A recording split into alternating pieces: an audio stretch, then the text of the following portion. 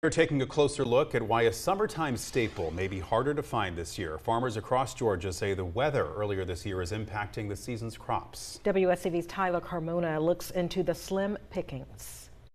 Right in the middle of peach season, farmers and produce vendors are in a tough spot. Nothing like this has happened since 2017, when the state lost 80% of its peach crops. The season got started really late this year. I mean, it seemed like everything just came was like a month behind.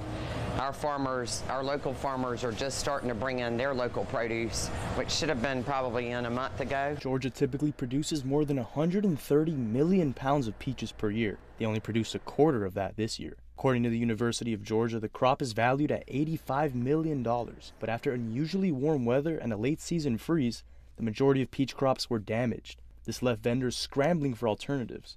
One local produce stand has decided to source their peaches from South Carolina. We've been selling South Carolina peaches, so Georgia's crop has gotten affected really hard. The frost that we got this year affected it very much. Davis says a significant portion of Georgia's peaches are canned and shipped internationally rather than being served fresh. Although Georgia is known as a peach state, it actually ranks third in production, behind California and South Carolina.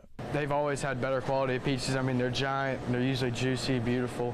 And Georgia, you know, they're usually a little bit smaller. In order for peaches to properly develop, there must be a balance of warm and cold weather throughout the spring.